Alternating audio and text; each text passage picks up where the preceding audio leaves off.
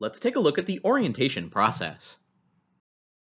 Onboarding ideally begins before the person's first day. On the first day, make sure colleagues know the new employee is starting and arrange for one or more of them to take the person to lunch. On subsequent days, the new employee should meet colleagues in their departments. After about 2 weeks, speak with the employee to identify any concerns.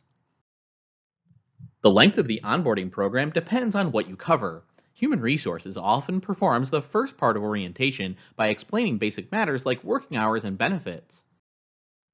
Then the supervisor continues by explaining the department's organization, introducing the person to their new colleagues, familiarizing themselves with the workplace, and reducing first day jitters. At a minimum, the orientation should provide information on employee benefits, personnel policies, safety measures and regulations, and a facilities tour. And it's important to make sure new employees feel welcome and proud. Supervisors should be vigilant, follow up, and encourage new employees to engage in activities such as taking breaks with colleagues that will enable them to learn the ropes. Employers should assume that their employee handbook content is a legally binding commitment.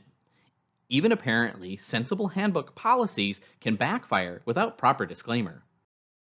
The handbook should include a disclaimer stating that nothing in the handbook should be taken as creating a binding contract between the employer and employees, and all employment is at will. Employers use technology to support this type of orientation.